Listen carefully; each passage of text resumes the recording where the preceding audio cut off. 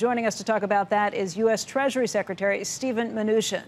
Mr. Secretary, thank you for being here today. We know that the agreement with Mexico really centers on the auto industry, just in terms of rules of origin and potential for pay in 40 to 45% of what has to go into these cars.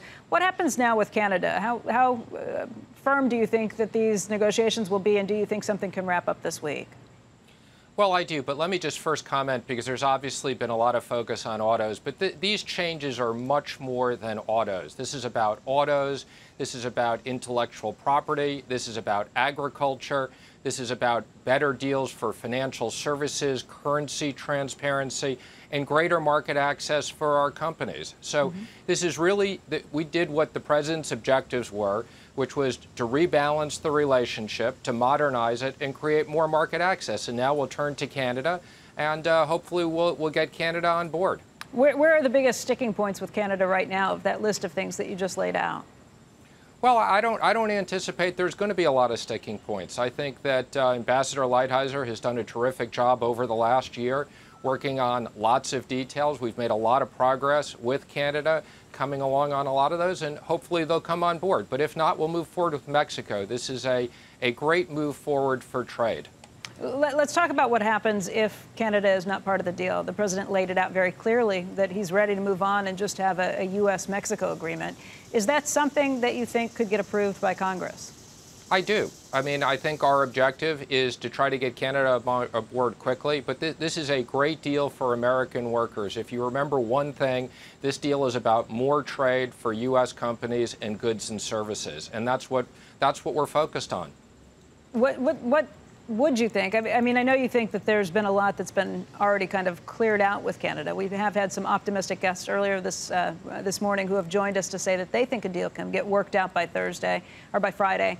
But of all the issues right now, I mean, what do you think is going to be potentially a problem? Is it agriculture? Because that's been such a huge sticking point between the United States and Canada? Well, I'm not going to speculate on any one issue. What I would say is the U.S. market and the Canadian markets are very intertwined. It's important for them to get this deal, and it's important for us to get this deal. So I think we'll be successful. But again, if we don't, we'll move forward with Mexico, and then we'll reach a separate agreement with Canada. So this is really about a trade win. This is about the president's economic agenda that we've been very clear from day one: tax reform, regulatory relief, and trade. And this is the first major component of the trade agreements. Was Mexico able to walk out of this negotiation and feel like they got anything on the other side? I heard the long list of what we got. Absolutely. I think this is a win-win for Mexican workers, labor prices. I think this is good for Mexican workers. I think it's good for Mexican companies. It creates certainty around trade between Mexico and the U.S. And I think we look very much forward to working with the new government on their priorities. Some market analysts have looked at this and said, great, if we can get a deal done with Mexico, bring Canada into that, wrap that up in quick succession, then we can move on to talks with China. But others say, wait a second, maybe what we're doing is lining up our friends and allies so that we can take an even tougher stance when it comes to China. What's the more accurate representation of what you think's happening? Well, our objective, and we've put them in three categories. The first was really NAFTA. The second is dealing with the EU, which we are making progress on. And the third is China. And we've been very clear. We need better market access to China. We need reciprocal trade. And these are issues that our allies in the G7 agree with us on. We need better protection for intellectual property. We need to make sure that we have reasonable access into their markets. This can't be a one-way transaction where they have free trade here and we have no trade there. If we are successful in wrapping things up with Canada by Friday and moving ahead with NAFTA, what's the timeline for Europe and then the timeline for China? How do you see things playing out? Well, as you know, these are complicated issues. We are progressing on the EU conversations. So since President Juncker was here, we've made progress on those conversations and will continue to do so. I think, you know, China had a team here last week These are not issues that are going to be resolved in any 1 or 2 meetings, but if they're serious about the types of commitments that they were talking about, then it's a move in the right direction. But we've heard these issues before, so it can't just be talk, it has to be followed through as well. Secretary Mnuchin, after that meeting last week, the Chinese have stemmed the fall in the yuan late last week and early this week. Was that something you pressed them to do, and do you welcome that move? We do. One of the top issues we discussed was the currency. As part of any deal, we would want to make sure that they support their currency. We're not going to have a situation where we pick up gains in trade to only lose them in currency devaluation. And as part of the NAFTA deal, for the first time, we have a very strong currency chapter that talks about currency transparency. So this is something we're very much focused on in all of our trading relationships. So if they manipulate it stronger, it's okay. It's the way we'd like them to manipulate it, so we don't call them a manipulator if it's in the direction that favors us? Or where are we on whether we do declare China as a currency manipulator? Because they seem that they did some manipulation last week.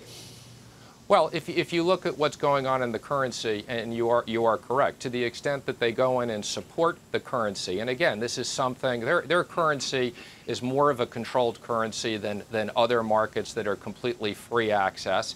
But if they go in and support their currency, that is not currency manipulation. If they let their currency weaken, either for structural reasons or for actual manipulation, that is something that's manipulation. And again, this is one of the important issues. But let me just say there's lots of important issues. We need to make sure our technology is protected. We need to make sure our companies aren't forced into joint ventures.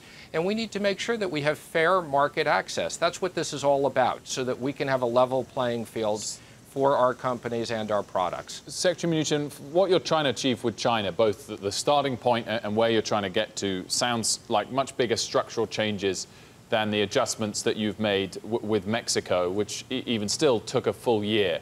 How optimistic are you that something can be agreed that's palatable to you and the president? And if it's not, how much pain are you willing to inflict on the Chinese economy? Do you think their economy is already starting to feel a bit of pain, and are you willing to push them to the brink if necessary?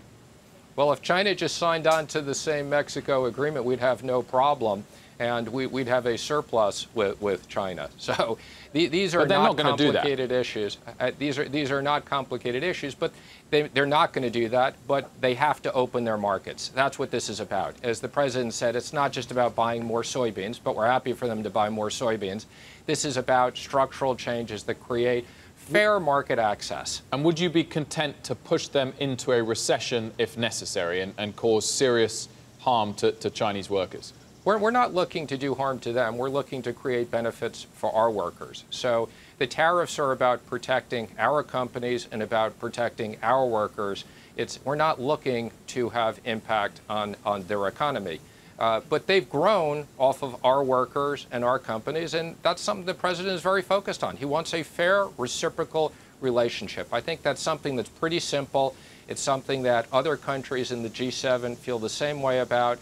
And the good news here is a lot of people questioned whether we'd get a deal with Mexico. We got it. We're now dealing with Canada, the EU, and we'll simultaneously work on what we call WTO 2.0 to modernize the World Trade Organization into the 21st century.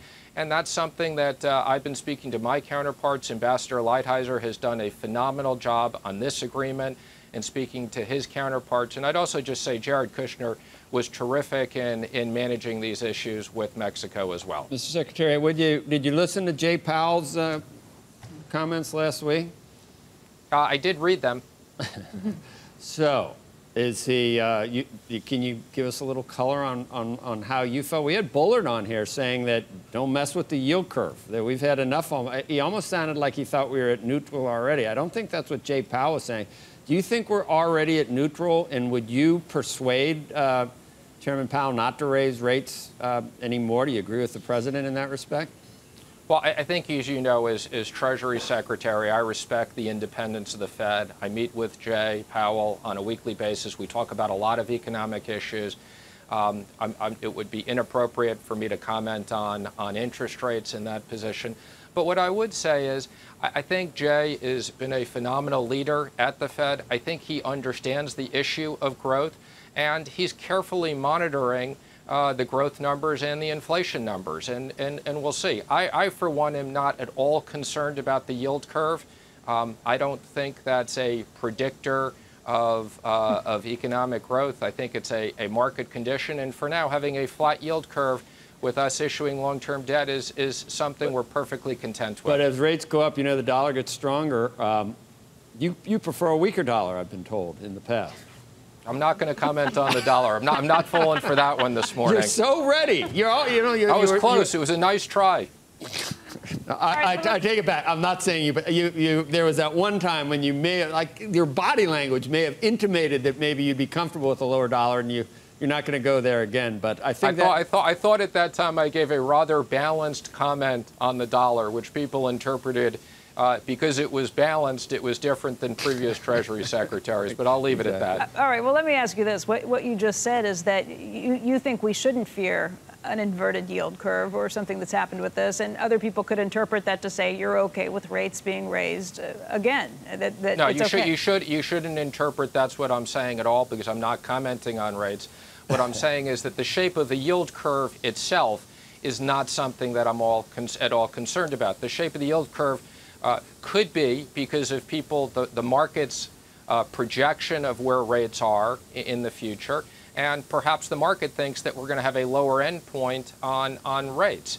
So I don't think it's something that we need to be so focused on. What I think we need to be focused on is great economic growth in this country. The fact that we've had 4% GDP, the fact that we're going to be over 3% for the year. We are delivering on what was the president's economic agenda about creating growth. I'd also just comment on wages are going up. I know some people comment that the numbers don't show that, but let me just say, with new people coming into the workforce at lower wages, that's going to show on a gross level some different things, but wages are going up on same people. And the president's delivering on his economic plan. That's what this is all about. Secretary Mnuchin, this morning, UK Prime Minister Theresa May said in Africa that a no-deal Brexit wouldn't be the end of the world. Do you agree with that? And do you, in fact, welcome a sort of no deal from the UK side, because it might allow you to do a fuller free trade deal with the UK? Well, we are very much ready to do a free trade deal with the UK. So whenever they're ready, as President Trump has said, they're at the front of the bus, not the back of the bus. They're a great ally. They're a great trading partner in financial services and goods. And we welcome more opportunities for U.S. companies and U.S. companies, more trade. It took you a year with Mexico. How quickly could this be pulled together? After March 2019, when the UK leaves, a month, a year? How long? Well, I'm not going to speculate, but again, I would say we have a lot of similarities in the U.S. and UK markets that I think should allow us to do a quick deal. I realize that in the month of April, the United States saw the largest ever monthly budget surplus because individual tax receipts skyrocketed. What have we seen in the months since then?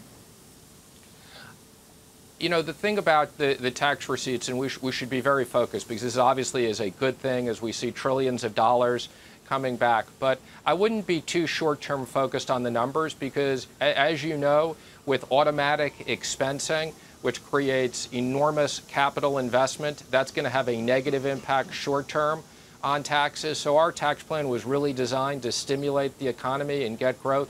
So we're humming along on what our projections are. And as I've said, at 3% economic growth, this tax plan will not only pay for itself, but will create additional revenues for the government. But, Secretary, do you ever think about entitlement reform? Does that ever come into your aura in terms of, and I'm just talking about, I mean, deficits are rising. We're at a, you know, not just from the last year and a half, but you saw what happened in the previous 8 years. So we're at a pretty big number, and I never hear any talk about entitlements anymore. That's where most of the spending is.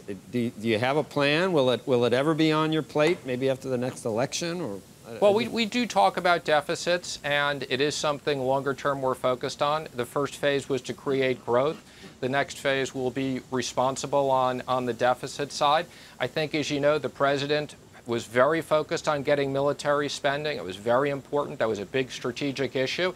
And to get that, the Democrats required an enormous increase in non-military spending, which longer term we can't afford. So we will be looking at deficits. But the good news is that the economic growth of the tax plan will create a lot of revenues to help reduce this over time. Mr. Treasury Secretary, we appreciate your time today. Thank you for joining us. Thank you.